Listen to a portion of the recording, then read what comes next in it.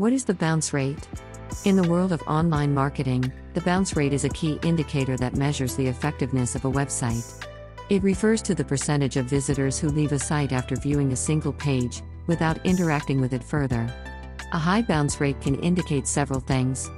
Firstly, it may mean that the content of the homepage or landing page does not meet visitors' expectations. This may be due to a lack of relevance or an unattractive presentation.